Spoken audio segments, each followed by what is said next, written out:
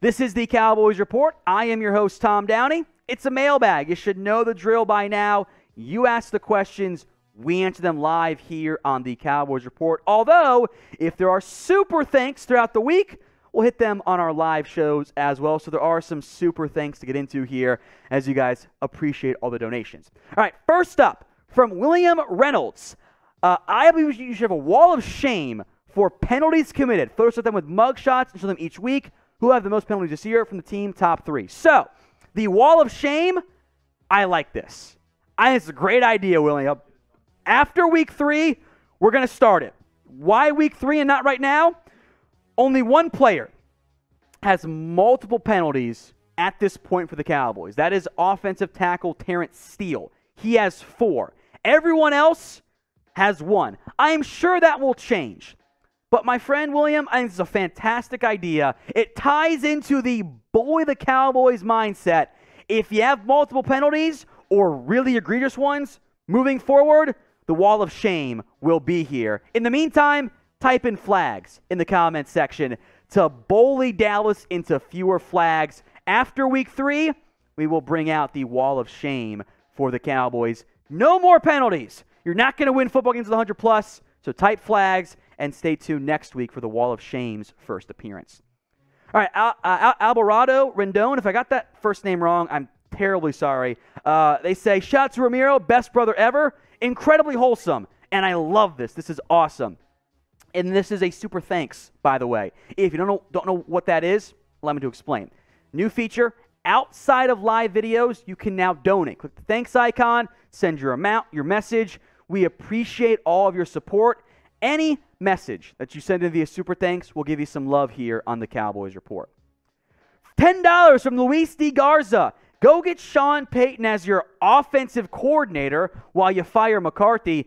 He gets the phone with Drew Brees for one last hurrah and win the Super Bowl. It's funny, Luis. I'll answer it seriously, but I know you're not quite serious, so I appreciate it. Mike would not stand for you hiring Sean Payton as your OC and then him getting fired. Like, he's not going to go for that one. Also, Drew Brees, Hall of Famer, is cooked. That he had arm or shoulder surgery in the offseason. He ain't playing football. So when it comes to head coach of the future, and I appreciate Jeremy throwing in the why will it be Sean Payton? Thank you. Who will be the Cowboys head coach in 2023? Sean Payton, Dan Quinn, somebody else, Mike McCarthy still as an option too. Who will it be? This is the pinned comment on today's show, so if the ad break comes here on YouTube, take advantage of it. Head down there and let me know. Evan Berryman, apparently Jeremy's friend, so we're just going full nepotism here, Jeremy, for shame. Everyone boo Jeremy. Is Zeke falling off a cliff, or they need to call more power run plays that suit his game? I mean, they've done plenty of power run plays. And Zeke has run the ball well. I do want to kind of be clear on that. I think he's been an effective runner. But Zeke does not have the same burst, the same explosion that he used to. Now, the negative plays are really not there anymore. He's always been good about avoiding those. He'll get you 5 yards, 6 yards, maybe a little bit more sometimes. But the power plays go to Zeke. The outside stuff goes to Pollard. Zeke is not what he was at his prime. He's not bad. If it wasn't for the contract, no one would be mad about the way Zeke plays. But he's highly paid, and that's a bit of an issue for some, and I get why. So he's not falling off a cliff, but he's not the same bursty guy he was in his prime. Amjad Parwar, again, if I mispronounced the name, terribly sorry. First game wasn't on Dak. Receivers weren't getting open. O-line couldn't protect. He is still number 1. I agree that he's still better than Cooper Rush, which should not be a hot take, but we know how fandom can be sometimes. But Dak does deserve blame for week 1. I'm not going to give him a free pass because he didn't play well. He missed some throws. Yes, the O-line was not doing a great job overall. By the way, your quarterback, despite what he said publicly, did not trust his offense. He did not trust the offensive line. He did not trust the receivers. He did not have faith in them. So he said all the right things publicly. No trust there, which is a huge problem, and at some level is a bit of a Dak problem. He was not good enough week 1. He's still better than Cooper Rush. Guillermo San Juan, thank you, my friend. I love the videos. When will Dak come back? The Cowboys have said maybe week 4. kind of feels like too tough of a timeline. Maybe week 5, 6, 7-ish. I can kind of see Dallas maybe trying week 5 against the Rams, a very aggressive timeline, which would also be a brutal game to come back against. Like, on one level, do I want to have my first game back for Dak against Aaron Donald? Maybe not the route I'd go. We'll see what they do, though. Ecuador man AOG. Yards for JJ to SYFU to the Eagles. So I'm not sure who we're referring to here, Jeremy. Yards for JJ to SYFU to the Eagles. Do you mean, is this like a JJ Arcega-Whiteside comment? Ecuador man, I got to be honest, I'm not sure what we're going for here. That's probably on me, so I apologize. But also, F the Eagles. Type F Eagles or FPHI in the comment section. Today's show is made possible by our sportsbook partner, BetUS. Chatsports.com/bet. Promo code Cowboys125 will get you a 125% deposit bonus. Chatsports.com/bet. Promo code Cowboys125. You can bet on the Week 3 matchup, Cowboys and the G-Men. The Giants are favored by 2.5. Low over-under in that game. So let me know who you got. C for the Cowboys, G for the Giants, and then let me know if you put your money where your mouth is by betting on it with BetUS. Chatsports.com/bet. Promo code Cowboys125. Roy Williams. Tom, remember after 2021 with the Cowboys, you were Dorrance Armstrong. You see Mike Nolan was a real issue. Yes, I was out on Dorrance Armstrong because he had been terrible. Then Dan Quinn arrives, and all of a sudden the offense plays a whole lot better. The defense plays better. Maybe it was just Mike Nolan's issue. Credit to Dallas. They've stuck by him, had an awesome game in week 2. Adam says trade Kellen Moore for Mike Linehan. I assume you mean Scott Linehan? Either way, this is kind of the trigger me with bad trade ideas. I appreciate that very much, Adam. Thank you. This is my show.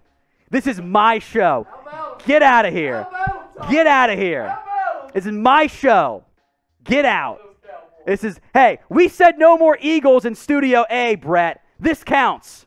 It's banned. My show, we're doing this shit. DeLunatic. Gallup stay in the field first or will Tolbert? I think it's Gallup. I think Gallup plays week 3. That's my early prediction, knowing this is filmed on a Monday. I think Gallup is back week 3. I don't know when we will end up seeing Jalen Tolbert. From Chris Rash. Right now is rush time. Rushing game, pass rush, and Cooper rush. I like it. I like it a lot, actually. I'm all for it. It's rush hour, right? Rush hour now 3 coming up against the Giants. So, Chris, I love it. Chad Black. When will we see Sima Fehoko or KaVontae Turpin get some real burn? On offense, I don't know if we will, barring injuries. Now, Turpin played more snaps this week, 5 total, and there was 1 real route for him. That was it. Fehoko played some more early on, and then false started, or it was a holding, one of the two, and then he kind of got benched. So Gallup's coming back. That leaves you Lamb, Gallup, and clearly Noah Brown is better. So there will be a role for Turpin. Fehoko's going to be a backup right now, unless he can flash in practice. Peter Zampino. With Noah Brown's performance first 2 weeks and Gallup come back, does he move the depth chart over Washington and possibly Tolbert? So I assume you mean Brown compared to Washington and Tolbert. He's already ahead of those guys. If Washington were healthy, I kind of think Brown would be playing over him. Tolbert is a backup right now. Like he's not even active. So it is Brown once Gallup's back as your receiver 3. That is good news for the 85 Hive. They still live. Not great week 1. He was awesome. There were some unreal catches in week 2. Type 85 Hive if you're still in on Noah Brown.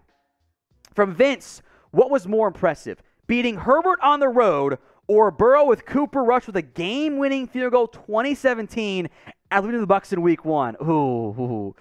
I think because it was your backup, you got to go that one, right? Like, don't get me wrong, beating Herbert, who hadn't quite become full Herbert yet, was impressive. I'm going to go expectation-wise, even though I think the Chargers were better last year than the Bengals are this year. Obviously, that was flipped last year. I'm going to go with the backup quarterback win. That, expectation-wise, that was more impressive. From Al Goon, what's up with Kelvin Joseph? He's a backup. He's not playing over Anthony Brown, over Jordan Lewis, over any of those guys. He's played, checking my math here, I don't think any snaps yet. He's just a backup right now. He has not earned the trust of the Cowboys defense to put him out there, nor should they. He has been getting some special teams reps. I'm checking my snap counts right now. He's played 20-plus kick return snaps each week. There was one defensive snap last week. He's a backup. Nashawn Wright inactive, by the way. Ryan Dixon Carroll, tank for Will Anderson or Stroud. Well, after beating the Bengals, not sure that's the route you're going to go. He's like tanking is out the window. If you're bad and you do tank out and your quarterback plays like shit, got to consider QB. Also, put Bryce Young on that list. That's what you should do. Anderson, Jalen Carter, the Georgia defensive lineman, and the 2 QBs. That's what you should be considering in the event you do bottom out and have to tank.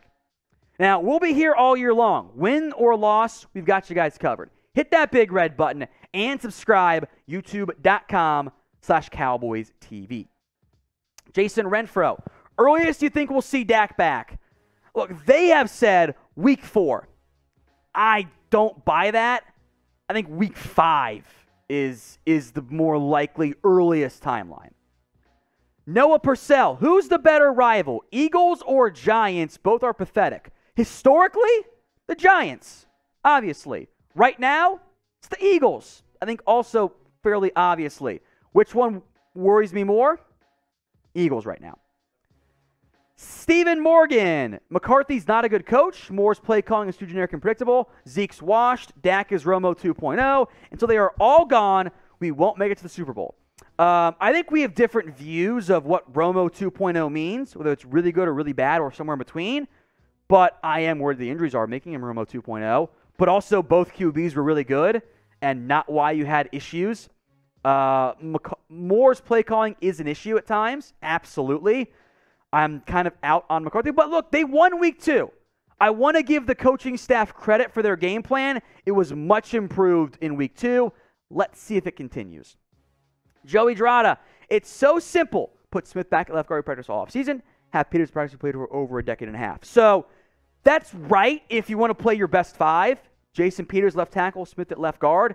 But if Tyler Smith is playing well at left guard or left tackle, I don't know if you want to go that route. Like, I don't know if you want to just bail on him at left tackle because that is his long-term home, is left tackle. And if that's going well, maybe you want to keep it going. So what is your confidence level overall right now in this Cowboys team?